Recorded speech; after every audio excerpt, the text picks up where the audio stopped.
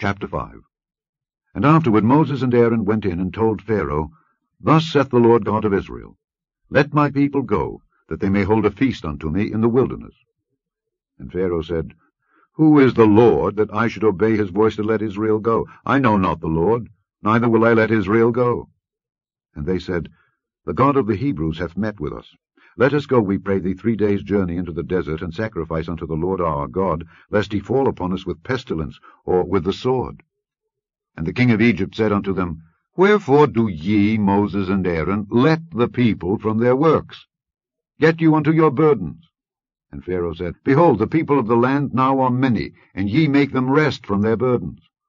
And Pharaoh commanded the same day the taskmasters of the people and their officers, saying, Ye shall no more give the people straw to make brick as heretofore. Let them go and gather straw for themselves. And the tale of the bricks which they did make heretofore, ye shall lay upon them. Ye shall not diminish aught thereof, for they be idle. Therefore they cry, saying, Let us go and sacrifice to our God. Let their more work be laid upon the men, that they may labor therein. And let them not regard vain words. And the taskmasters of the people went out, and their officers, and they spake to the people, saying, Thus saith Pharaoh, I will not give you straw. Go ye, get you straw where ye can find it. Yet not aught of your work shall be diminished. So the people were scattered abroad throughout all the land of Egypt to gather stubble instead of straw. And the taskmasters hasted them, saying, Fulfill your works, your daily tasks, as when there was straw. And the officers of the children of Israel, which Pharaoh's taskmasters had set over them, were beaten, and demanded, Wherefore have ye not fulfilled your task in making brick both yesterday and today as heretofore? Then the officers of the children of Israel came and cried unto Pharaoh, saying, Wherefore dealest thou thus with thy servants?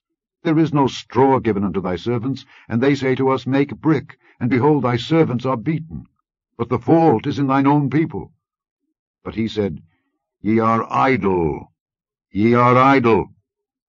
Therefore ye say, Let us go and do sacrifice to the Lord. Go therefore now and work, for there shall no straw be given you, yet shall ye deliver the tale of bricks. And the officers of the children of Israel did see that they were in evil case, after it was said, Ye shall not minish aught from your bricks of your daily task. And they met Moses and Aaron, who stood in the way as they came forth from Pharaoh, and they said unto them, The Lord look upon you and judge, because ye have made our savour to be abhorred in the eyes of Pharaoh and in the eyes of his servants, to put a sword in their hand to slay us. And Moses returned unto the Lord and said, Lord, wherefore hast thou so evil entreated this people? Why is it that thou hast sent me?